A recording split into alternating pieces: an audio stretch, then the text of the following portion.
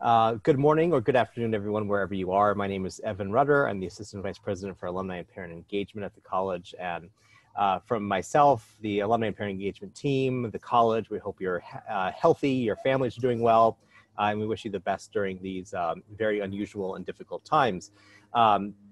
It's our pleasure to be doing now, I think, week 7 or week 8 of these virtual programs. Thrilled to have Professor Daniel Livesay with us today.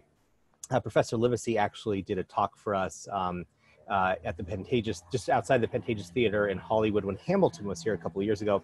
And he was actually scheduled to do it again. We had 70 tickets to Hamilton at the Pantages end of April, and of course had to unfortunately cancel that. So we're thrilled to have Professor Livesay still with us and so willing and able to do a talk for our virtual community today. And I see we have people from all over the US, Pacific Northwest, Midwest, Northeast, and of course, all over the California and Southwest area as well. We did actually graduate 334 members of the class of 2020 about a week and a half ago, not in person. We have committed to doing an in-person graduation for them at some point in the near future, whenever we can safely do it. But we are doing everything we can to recognize them during these difficult times. If you haven't yet made your annual gift, our fiscal year is June 30. We do encourage you to make a gift to the Alumni Fund or the Parent Fund. You can also designate it to support the class of 2020 or the Crisis Response Fund. So please consider doing that.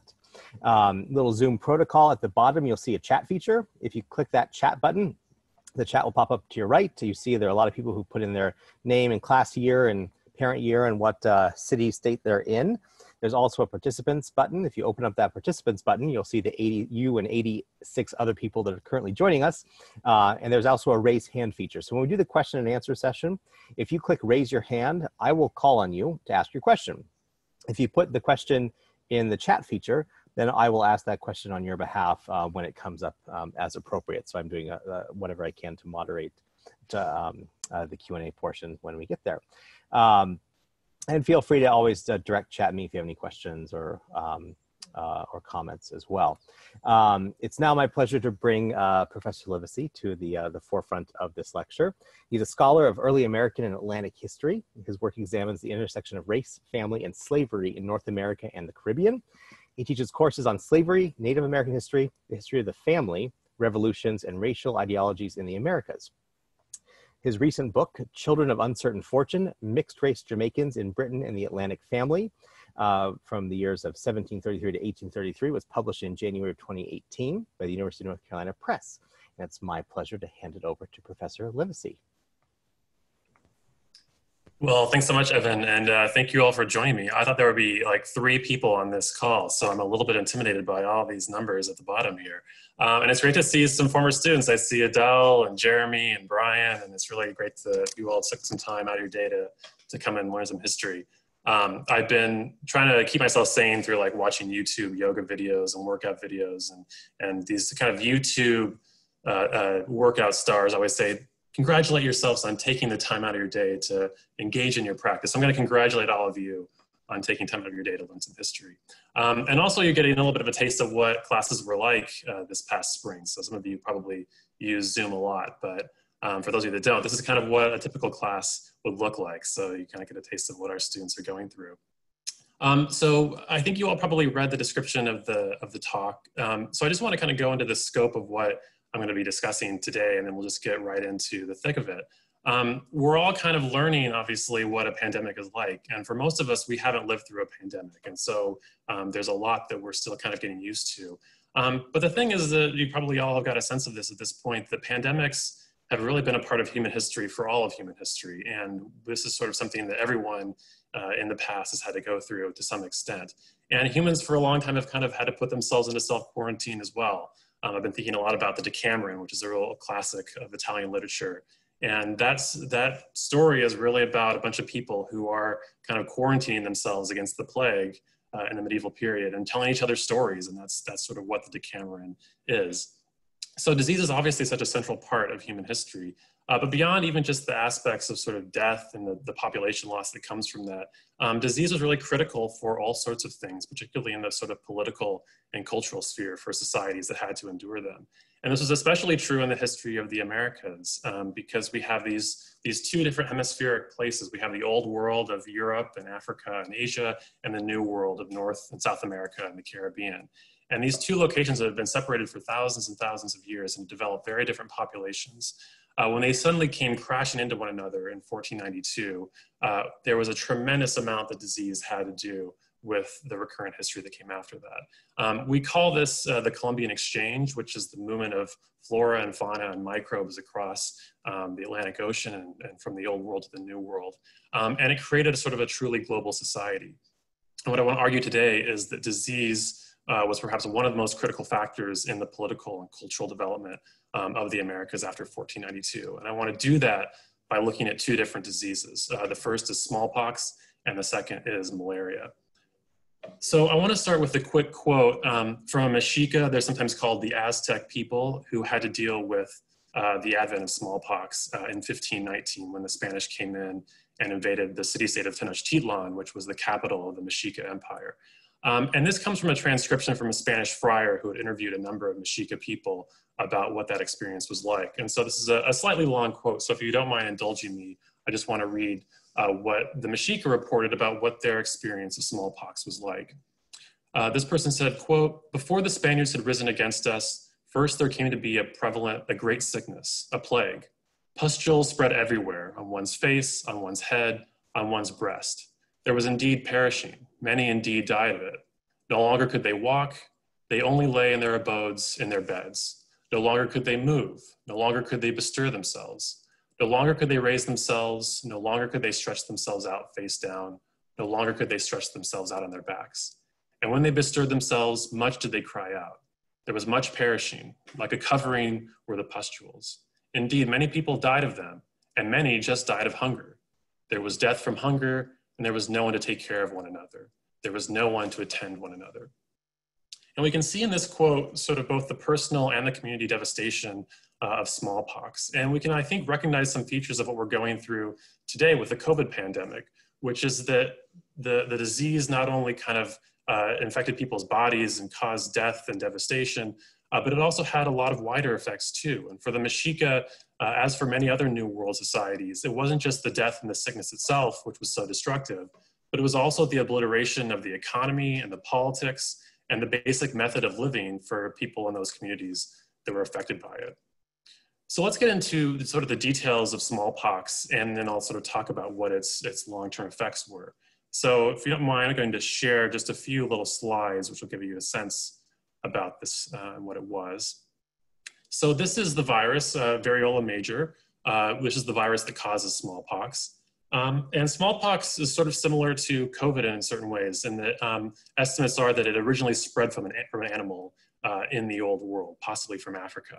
And the best estimates are that it either came from a camel or a rodent, and it spread to humans about 15,000 years ago. And the symptoms were pretty horrific. The most telltale signs were blisters or pustules that developed on one's face and one's body. And usually those smallpox scars would stay for life. And it was sort of evidence that a person had gone through that disease. But there were also a lot of other horrific aspects to this illness. Vomiting, high fever, severe pain, mouth and nose sores, anxiety. That was sort of registered that people became very anxious, as you could imagine, when they got this disease, but it sort of went almost into a neurological issue. And also potential blindness. And of the people that were affected by it, usually children, women who were pregnant, and the elderly were the most affected by it. One of the things, the advantages about smallpox is that once you had recovered from it, you were immune for life. And that was really critical for what would happen in sort of subsequent aspects of people's lives and histories. Not only that, but antibodies could actually be passed down to babies through their mother's breast milk if their mothers had survived smallpox as well. So in the old world, there had been kind of a constant recurrence of smallpox, in particular because in Europe, populations were much more densely settled than other areas. And so smallpox was just a sort of everyday part of people's lives. Many children died from it, many recovered from it. Some, as I mentioned, had some resistance because of their mothers. But there was a strong level of immunity amongst European adults. Among the New World, though, there was no immunity at all to this. And moreover, some genetic studies have postulated that indigenous Americans had less immune diversity than Europeans did. So that would create kind of the conditions for a horrific pandemic once the Europeans came to the New World in 1492. Now, it's sort of difficult to track when those diseases arrived because we have to really depend upon the way that people described the course of illness and what they saw amongst people who were getting sick. Smallpox is especially tricky because of the course of its infection. Now, I hope you can read this next slide. If not, I apologize. This gives you some sense about sort of the course of the disease. So you'll see for the first 2 weeks, individuals aren't really contagious, and that's followed by 2 weeks of a very contagiousness amongst populations. Now, this is interesting because it actually perhaps limits the possibility that smallpox came very early to the New World. Because of the length of time it takes to sail from Europe to the Americas, most likely it took about 20 to 30 years before smallpox finally made it to the New World, simply because if someone was infected with smallpox when they boarded a ship, they would have recovered by the time they got to the New World, so they couldn't have spread it. But we do know that by 1518, there's enough evidence in the reports about the Caribbean that smallpox had entered into the Caribbean by that time period. Now, the case fatality rates for this really varied. And if we look at Europe, the estimates are that in the medieval period, smallpox fatality rates were about 7% of the population. In the United States, in the 18th century, people estimate that about 15 to 30% of people that got smallpox died from it. Now, this is pretty severe. If we think about COVID right now, less than 1% of the population that gets it dies from it. So this is 15 to 30 times that for COVID. There was an outbreak in India in the early 20th century in which 43% of the population died from smallpox. That's pretty extreme. But some estimates are that for the indigenous populations in the Americas, because there was this lack of immune diversity, that somewhere between 40 to 50% of the people that got smallpox ended up dying from it, and that the infection rate was about 80%. So some estimates are that in certain areas that were especially hard hit by smallpox in the New World, that within a generation, about 25 to 30 years, about 90% of that population died off. So we get these pretty horrific images that come from these early infections. So this is from the Florentine Codex. This is a document that was made by the Spanish after they invaded Mexico. And these come from indigenous artists who were trying to depict what the smallpox epidemic looked like. And so this is an image of one individual with sort of telltale pustules and marks on their skin. This is another one that I show my students oftentimes, of a person caring for a sick individual. And people often think that these little things coming out of their mouths is a sign that they recognize that it came through the air. These are really actually speech bubbles, if you look at the way that the Mexica actually depict their images. But you can see the ways in which it obviously had a huge impact on indigenous peoples that were affected by it. Now, the estimates for the total effect of this are kind of hard to come by. There are some estimates that both North and South America had as many as 100 million people in 1492. Some of you might have read the book 1491, which goes into some of the details about this. It's thought that within a century, about 80% of that population had been reduced, so that perhaps 80 million people died in the century after the arrival of Columbus. Smallpox was not the only reason for that. There were a number of other diseases as well: influenza, diphtheria, measles, typhus, mumps, on top of that, warfare and other aspects. But it had a huge toll on those populations. So let's just talk about what the actual history on the ground was for those individuals that had to go through it. Oops, and I'm gonna just stop sharing for a second so you don't have to look at that too long. Well, it seems almost impossible to imagine New World colonization without the influence of disease. It was absolutely critical, especially for the Spanish, to be able to conquer Mexico because of smallpox. And the person who was most responsible for this was Hernan Cortez, who invaded Mexico in 1519. Cortez's first major victory, which would kind of set the pace for the conquest of Central America, was on the city-state of Tenochtitlan, which was the capital of the Mexica Empire.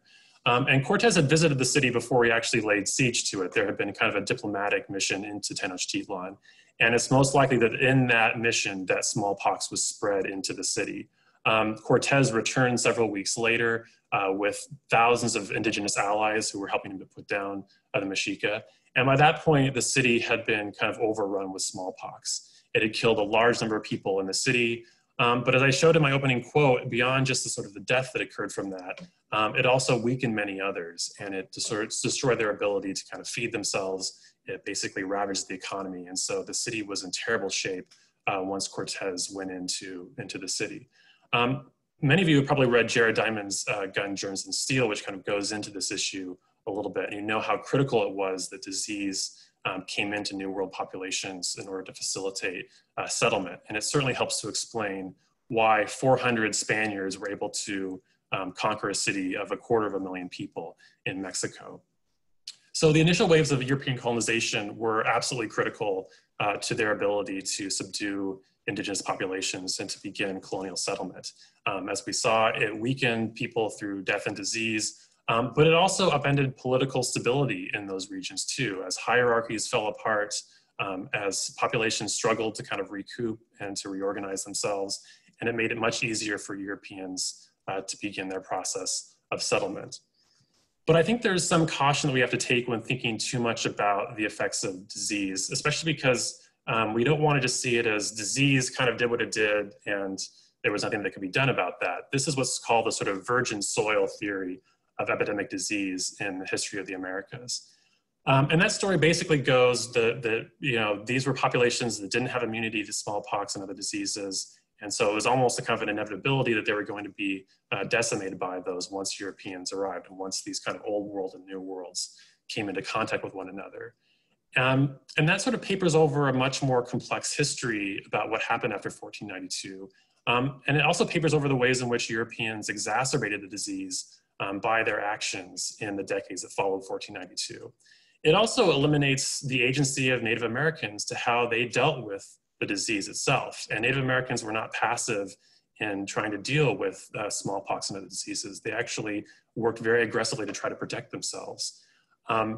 Even though there was no understanding of sort of the germ theory of disease, Native Americans, like many others, understood very quickly that human interaction helped to spread smallpox. And so very quickly, they tried to do what they could to self-quarantine. So there's a really great example of this, which didn't take place during Mexican colonization, but actually took place a couple of hundred years later. And that occurred during the period of the American Revolution. Now, there was a massive smallpox epidemic during the American Revolution. And this was in part because anytime there was a sort of global war conflict, disease would spread rapidly. Some of you have probably been reading a lot about the sort of 1918 flu pandemic. And one of the accelerators for that pandemic was World War I and the sort of conglomeration of people in certain areas that sort of allowed for disease to spread much more rapidly. And that happened during the American Revolution as well. And it spread, smallpox spread all throughout North and South America because of that conflict.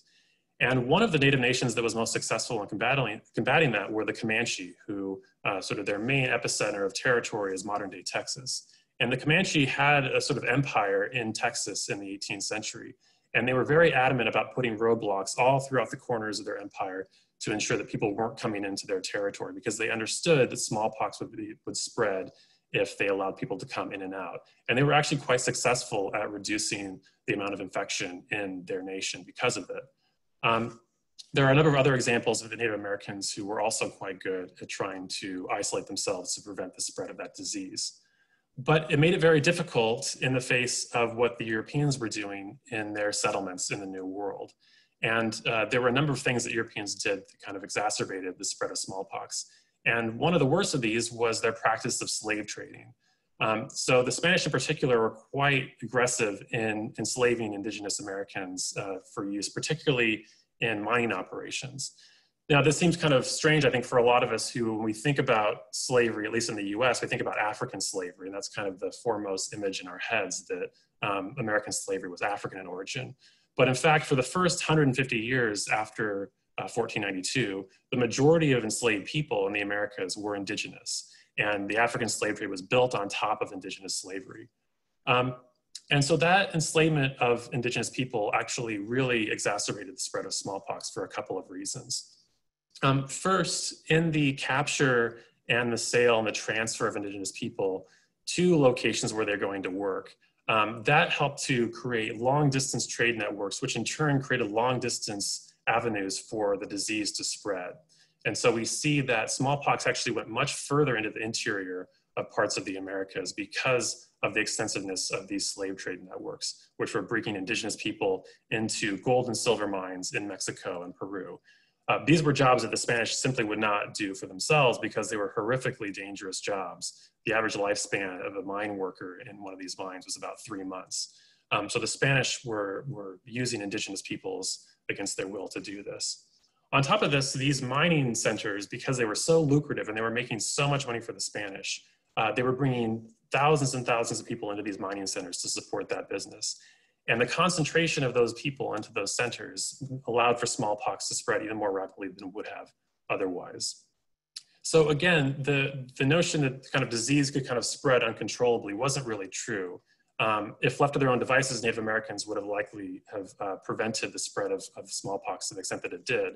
But some of the aspects of colonization really exacerbated how that disease was going to spread. And in fact, it had spread quite widely.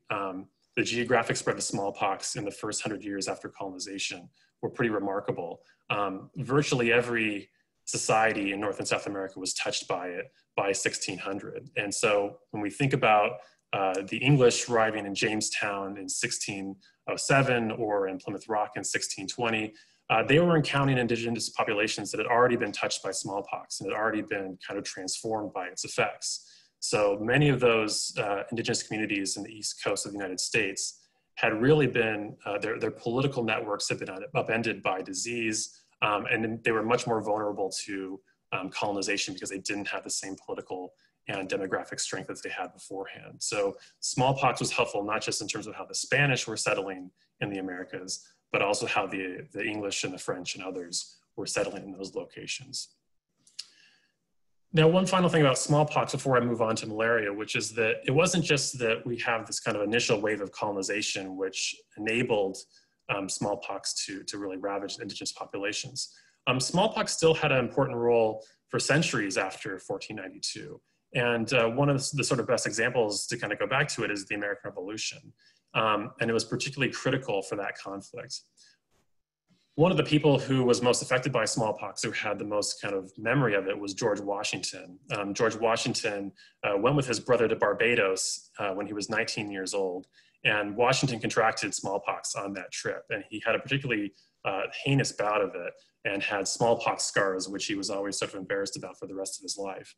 But this had a pretty strong impact on the way that he viewed disease and the way that he viewed his responsibilities as a general going forward. In fact, he was quite adamant when the war started that his soldiers needed to be inoculated against smallpox. Inoculation at that time was a pretty controversial practice because it was seen as being sort of a kind of a malevolent science, and it was seen as kind of playing God. And it was also just seen sort of as like being a creepy thing, because inoculation is you take the scabs of someone who's infected with smallpox and you inject it into somebody else's arm. And for reasons that we're still not quite sure why this is, it produces a weakened version of the disease, which is far less fatal and allows people to achieve that immunity, which is so desirable. So Washington was pretty adamant about inoculating his soldiers, which was really critical because he was fighting against a British army that came from the Old World. And if you remember, the Old World populations had much greater immunity to smallpox. And so just to kind of even the field a little bit in terms of that disease difference, it was really critical that Washington inoculated his army.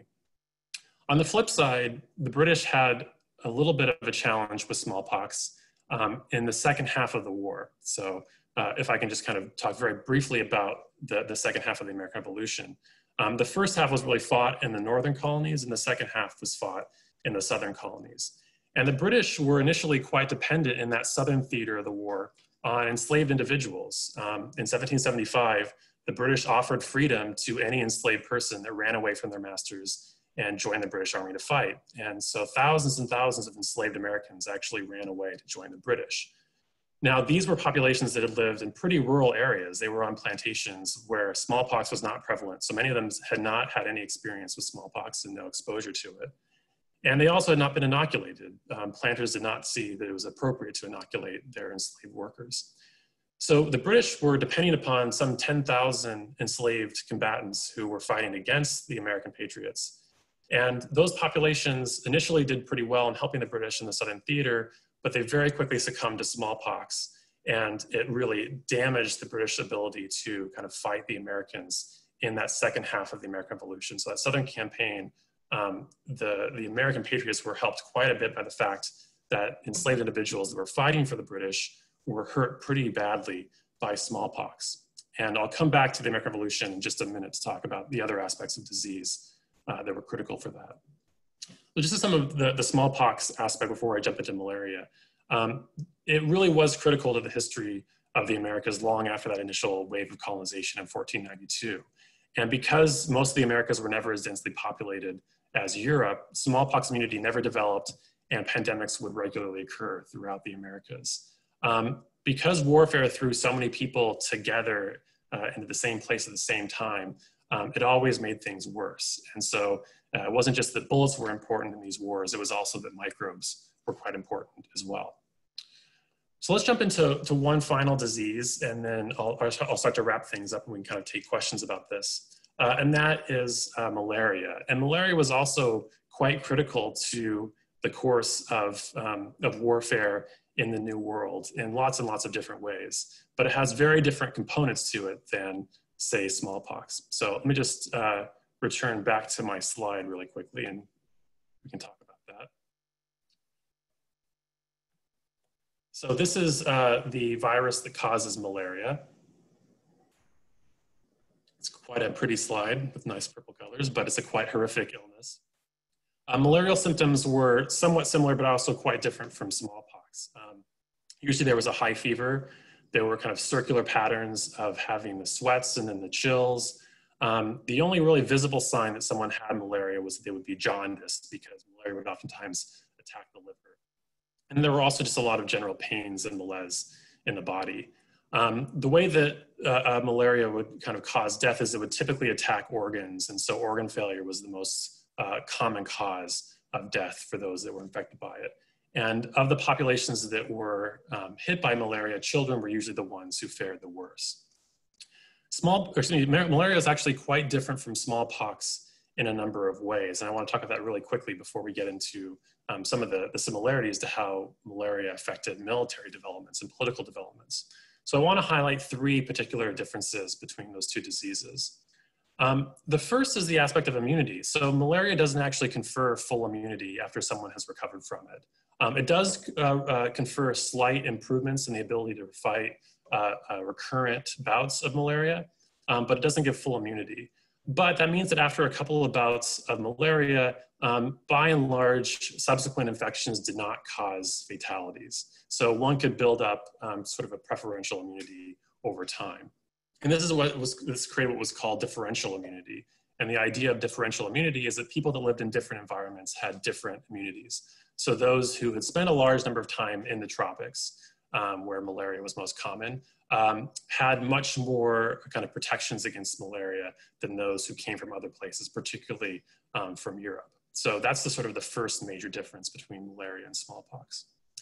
The second is that malaria is not transmitted through the air. It's transmitted through what's called a vector. And in this case, the vector is this little guy, the mosquito. Now, the mosquito, as you all know, feeds on blood from humans. And in repeated feedings, it transmits malaria from one person to the next. And in the tropics, it also transmits it from certain mammals to humans as well. So it's not just, it can actually go into monkeys and increase the spread as well. Now, the mosquito is an African animal, and malaria is an African disease. And in all likelihood, malaria and the mosquito both came from an African slave ship brought to the New World. Now, West Africans actually had some protections against malaria because it was endemic in their societies, and West Africans were the individuals who were most ravaged by the slave trade. There was some small genetic protections that some individuals had through the so-called sickle cell trait, and sickle cell basically kind of creates a kind of trait in the hemoglobin which prevents the spread of malaria once a person has been infected with it. And there was another sort of genetic trait that certain populations in both the extreme north and the extreme south of Africa had, which actually gave full immunity to to malaria. So there were some protections that Africans had against malaria when they came to the New World. And sort of because of this added resistance, sadly, the immunity that some Africans had actually gave some support to justifying the slave trade. Because observers tended to notice that Africans died less often from malaria, that became used as a defense as to why African slavery should continue, with this notion that, well, only African populations it's only the African populations who can work in these hot climates and can survive malaria. Therefore, we should still continue to use them for plantations in the Caribbean and the sort of tropical regions. The third thing that's kind of different or maybe has a different component to it about malaria compared to smallpox is the ways in which humans could actually exacerbate even just the spread of that contagion. So one of the things that's most important for malaria to thrive is for mosquitoes to thrive. And mosquitoes thrive when there's a lot of water. And so humans create conditions in which there's a lot more standing water. One of which is just, there's a lot of cisterns that people set up in order to kind of allow themselves to collect water. Those cisterns create ideal breeding grounds for mosquitoes. A second way is that plantations in the Caribbean and the southern parts of the United States required clear cutting of forests. And when forests were clear cut, the soil would oftentimes wash away. It would create much more swampy environments, and those swamps created more breeding grounds for mosquitoes.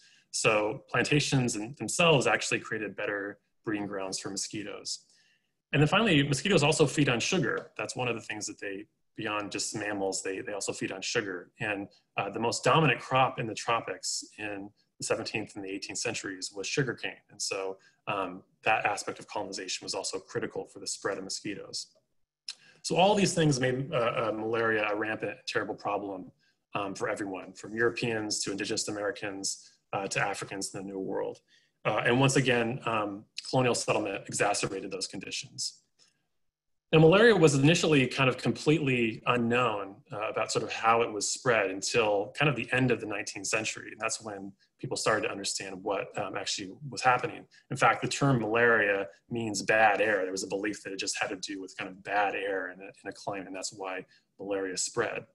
But there were two things that people in the early modern period noticed about malaria, which were really critical to its development. The first is that they recognized that people suffered less under repeated bouts, and that people who had been in a kind of tropical climate tended to do better than other individuals. So that was the first observation that they had. The second is that they recognized that malarial infection increased significantly after heavy bouts of rain. They didn't understand why that was, but they just understood that once kind of heavy rains hit, that they would have a big malarial infections afterwards. So understanding those two key concepts was really critical for what happened in the defenses of New World territories. So let me get into that aspect. So here we're gonna get back into the military issue for just a second. So there were three main empires in the New World. There was the Spanish Empire, there was the British Empire, and there was the French Empire. And these three empires were in constant warfare with one another to try to wrest colonial plantations from one another. These were incredibly lucrative spots. For the Spanish, their colonies had a lot of gold and silver wealth. For the British and the French, their colonies had a lot of agricultural wealth, with sugar in particular being the most dominant crop. So because of this, these empires were at war with one another constantly in the 17th and the 18th centuries, trying to improve their finances. But it was very hard for an invading European army to ever conquer a local colonial territory. And the reason for that was because of malaria and the protections that those local areas had. So let me give you an example of this to kind of make you understand how this works. So in 1740, the British tried to attack and take the city of Cartagena, which is in modern day Colombia. And they were trying to take it from the Spanish in the hopes of getting into the sort of Spanish silver mining not too far away. So the British army came over, and it was entirely British people who had no immunity to malaria whatsoever. And they faced a local population that had either been born there or spent many, many years there and had a fair amount of immunity to malaria. So the local army knew that if they could just kind of hold on for about 2 weeks, that the British army would become infected with malaria and they would have to kind of give up. And so, in fact, that's what happened. When the British arrived, they sort of fought for a few days against the British, and they actually abandoned their forts, knowing that once the British kind of came in, they would become sick pretty quickly. And in fact, that's what happened. Within 10 days, the British started to succumb to malaria. 4 days after that, they basically decided to abandon the whole operation because at least half of their fighting force was kind of decimated by malarial infection. So for European armies, it was very, very hard to take colonial possessions, especially those in the Caribbean, because malarial infection just made it very hard for European troops to ever succeed in those areas. But there were long-term consequences to this as well. In fact, it was critical to independence movements in the Americas, even the US independence movement. But most importantly, it was important to the Latin American independence movements. So in the early 19th century, from 1808 to 1833, there was a 25-year period when all but 2 of Spain's American colonies rebelled successfully against the Spanish Empire. The only 2 were Cuba and Puerto Rico. They stayed loyal to the Spanish. But all the rest fought for their independence from the Spanish. And many have argued the only way that they were able to do that was because they had this deferential immunity to malaria. So whenever an independence movement would rise up, the Spanish would send armies from Europe. They would come in, and within a couple of weeks, they would be so sick with malaria that they would be unable to put down these resistance movements. Now, there's lots of other issues that go into this as well. It's not just so simple as disease, but disease was absolutely critical to prevent those European empires from keeping independence movements from rising up in their colonial territories. And this was true of the American Revolution too. So if we can go back to that just for a second, and I'm just about finished up here, so don't mean to talk your ear off about all this. But if you remember, the second half of the American independence movement took place in the South, at least the military portion of the revolution. So the British Army was dependent upon ships coming from overseas to resupply them. So because of that, they had to constantly hang around the coast because that was the only way that they could be resupplied in that period. So those coastal areas were the biggest breeding grounds for mosquitoes. And so because of that, malaria was a huge problem for the British in the South. And the British particularly were using troops from Scotland and from England, and they were also hiring mercenaries from Germany who had very little protections against malaria. America's troops were much better off. There was not full immunity, of course, but a lot of the American patriots came from the South, and so they had some differential immunity to malaria. And they were joined by French troops who had not come from France, but actually come from a long tour of duty in the Caribbean. And so had therefore been what they called seasoned against malaria and had some differential immunity to that disease. So when the final battle of the American Revolution took place at Yorktown, which is a sort of a swampy area in Virginia, the British very, very quickly started to succumb rapidly to malaria, while the American and French forces, which had not full immunity, but better immunity to that disease, ended up faring much better. About 40% of Britain's troops were either dead or sick or in really bad shape from this outbreak of malaria at Yorktown. And so their commanding soldier, Lord Cornwallis, surrendered to George Washington in part when he realized that he couldn't survive this bout of malaria and he couldn't survive the siege. So malaria both solidified colonial possessions against rival attacks for Europeans, and it also ensured that once those colonies were ready to fight for their independence, the Europeans couldn't hold on to them. And all this is really just to show that disease has been a constant in human history. It's always been amongst us. It seems kind of new to us right now, but it's been a major player in so many events in the past. Obviously, it changes individuals' lives, it devastates families, it destroys communities, but it also transforms how the military and political history of those areas has progressed. And in many ways, it has made the modern world what it is today. So let me just put up this slide, which here's a couple of books if you're interested, kind of go into these two issues, both about smallpox and malaria. And if you're interested, those two books have a lot more about them. But I'm happy to answer any questions that you have, and I'll do my best to answer them. Thank you very much. Great. Thank you, Professor Livesay. We now turn it over to the Q&A portion, and Art Dodd, you are the first to raise your hand, so go ahead and unmute and ask away. Well, Dan, thank you very much. If we go back to May 1980 and May 18, my graduation day, we thought Mount St. Helens vaporizing a cubic mile of earth was quite an event. Small potatoes compared to a pandemic. But I wanted to ask about attention being a zero-sum game at times and having an opportunity cost. And you said the Comanche setting up roadblocks and the manpower that required. What perhaps do we have at risk if we ignore things like measles now and other things of that nature with a focus on a COVID-19 pandemic? Yeah, that's a great question. And in full disclosure, I'm not a historian of disease. And so those are probably questions I could only answer somewhat as an amateur. The thing about being an early American historian is you sort of have to know about disease because it's so central. But obviously, I think what we're facing here is a kind of a wake-up call for how important it is to recognize the paths of disease and that we can't sort of ignore the recurrence of certain diseases. And these things don't necessarily fully go away. And if we kind of go back to what I was talking about with smallpox, it wasn't as if, okay, there's a few initial waves and then it's over. It was a constant problem really until the middle of the 20th century. So I'm really probably not an expert enough to answer that question in terms of the modern day. I think that's absolutely a critical one to ask. And I think that it's really incumbent upon us to kind of keep attention on those diseases. All right, next we have Pete Wells. Pete from Oregon, if you want to ask your question. The era of the middle of the 1800s, the smallpox and other diseases affected heavily the Native American population and permitted the growth of the Europeans into the indigenous populations in the Midwest and West Coast.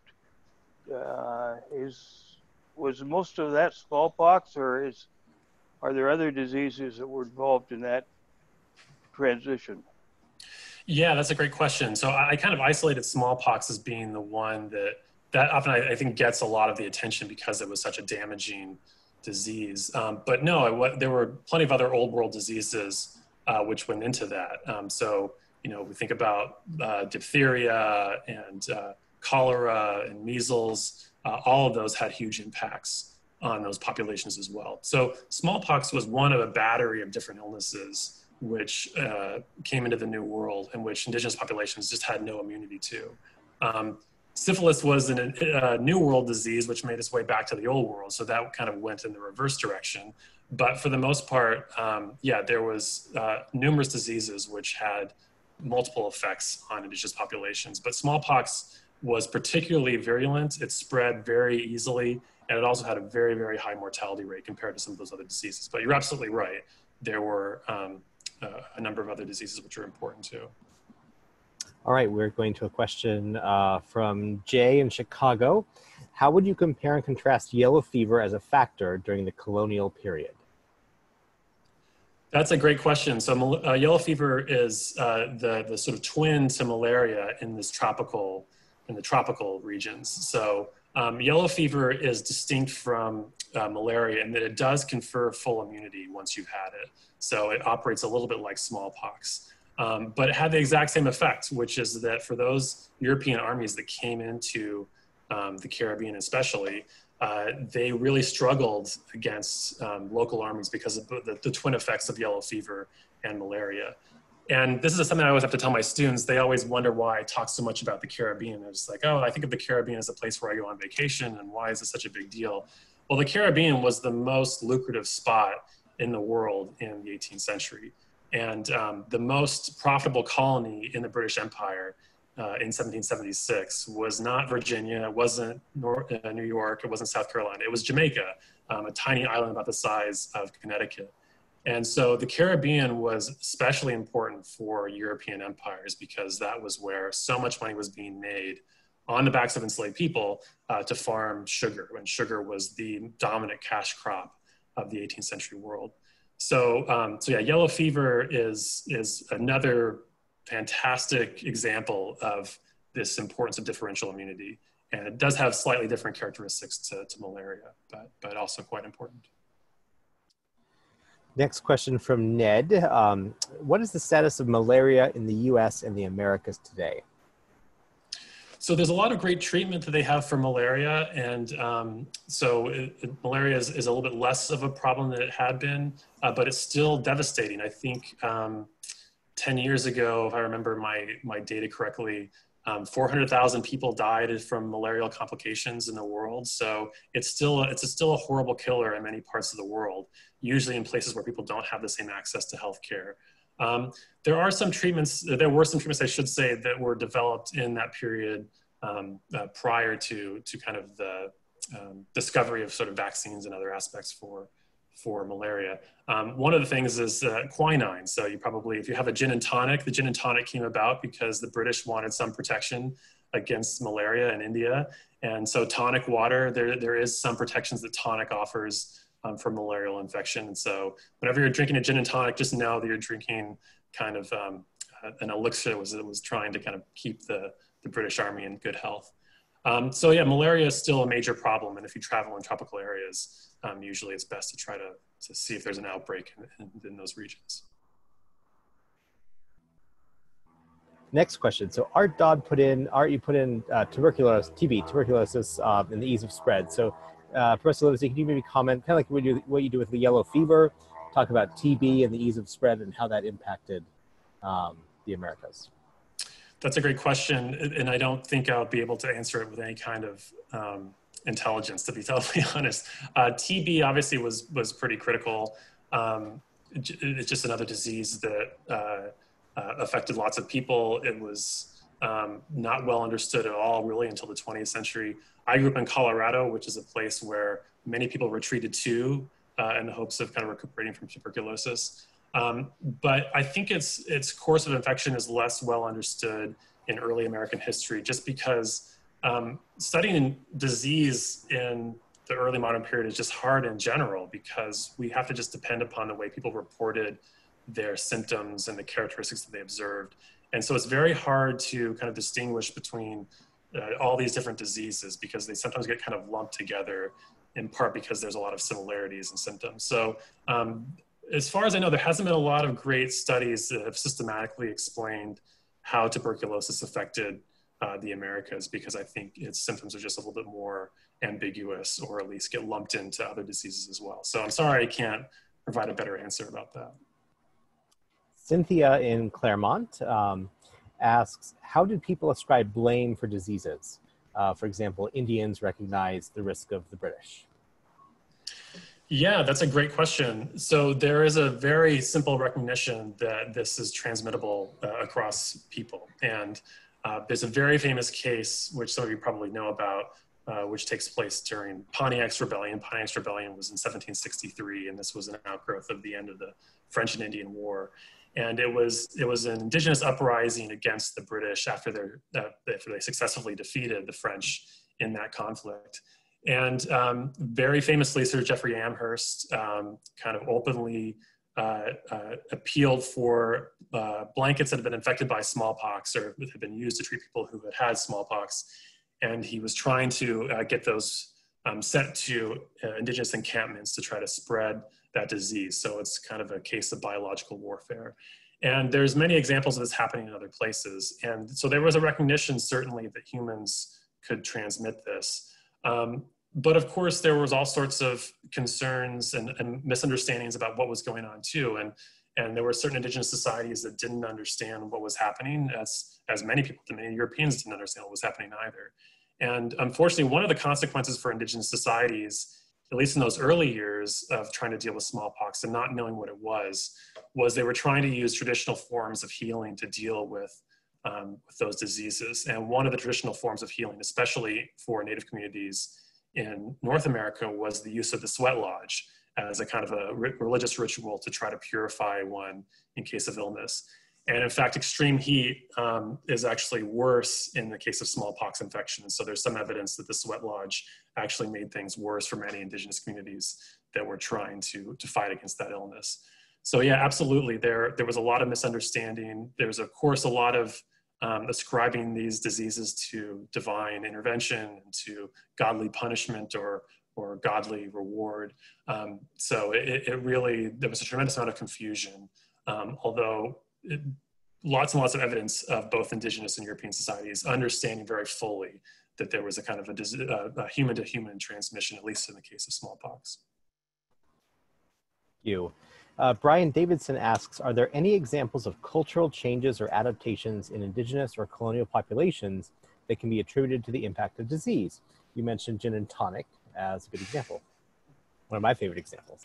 Yeah, that's a great example. I think we all should celebrate with that. Yeah, in terms of cultural change, that's a good question. And I'll have to think about that more. I happen to see Brian from time to time, and so I might be able to give him an answer later on. I think the most simple answer is just sort of the transformation that it had on cultures who had to deal with depopulation and the kind of the eradication of their hierarchies, both in terms of the politics, but also their social and familiar hierarchies. But one of the things certainly that Washington learned in his life was the ways in which his smallpox scars said something about him and offered him certain kind of protections in certain societies too. So there were visible markers that obviously meant something in those societies. But yeah, it's a great question. I'll think more about that in terms of how wider cultures maybe adapted to the issue of smallpox.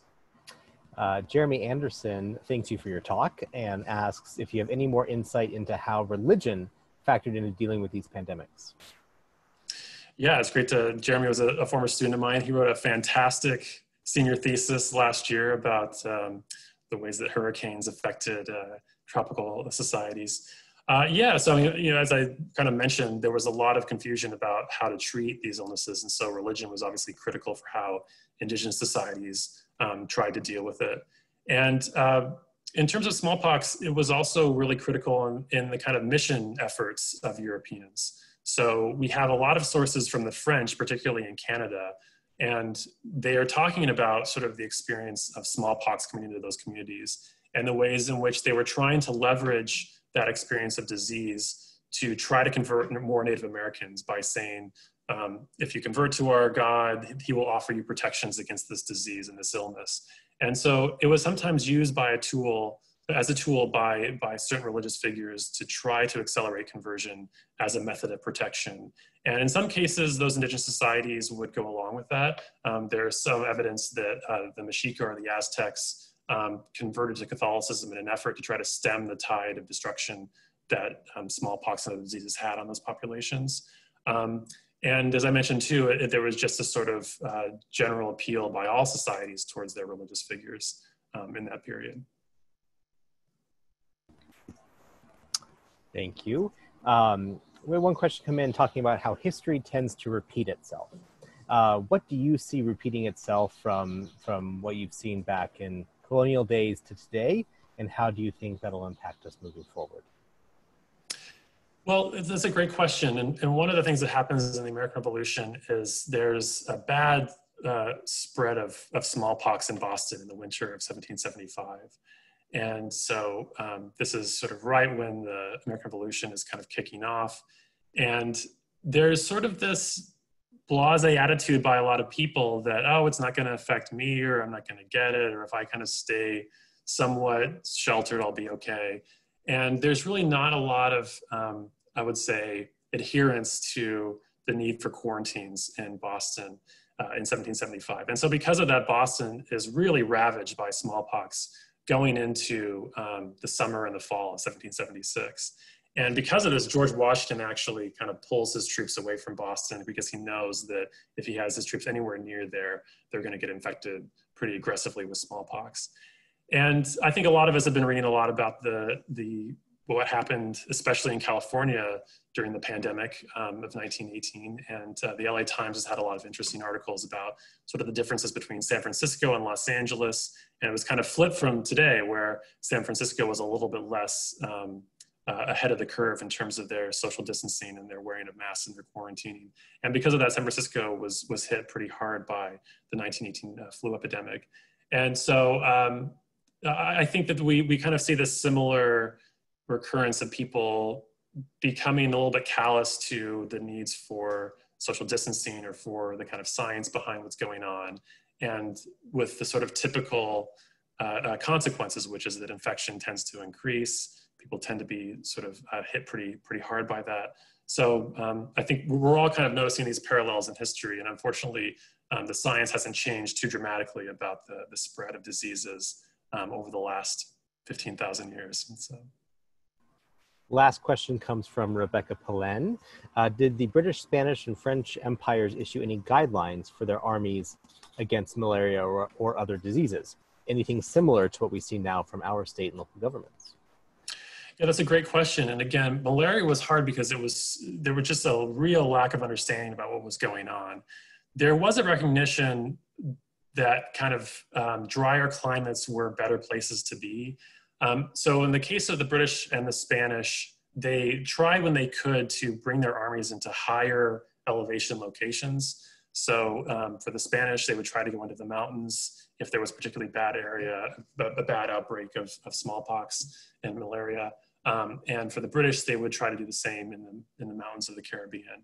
And that tended to have some impact and some improvement on the health of their soldiers. Again, they did it without really kind of just as a knowing what the causation, not knowing what the causation was, just really noticing that, well, they tended to do better in sort of higher and drier climates. So that was one of the appeals that was put forward for militaries, was to actually go to higher elevations when they could in order to kind of try to stem the tide of that infection of malaria in particular. Great. That is all the time that we have for today. Thank you all for joining us. Thank you, Professor Livesay, for your time. We do hope to see you at future events and activities. We'll be featuring some alumni next week and hope to see you there. I'm going to unmute everyone so you can say hello, say thanks to Professor Livesay. And so I'm going to do that right now. Yes. All right. Thanks, everyone. Thank you. Thank you. Thank you. Excellent. Thank you. Thank you very much. Very nice. Thank you so much. Thank you. Everyone have a great day. Happy Thank you. Memorial Day. Good to see you, Marshall Jarvis. Looking good.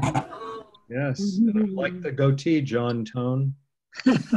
Oh, hey, Mike. Thanks for joining us. Great.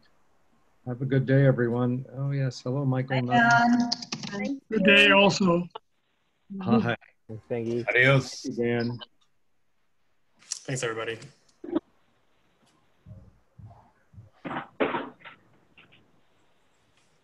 All right.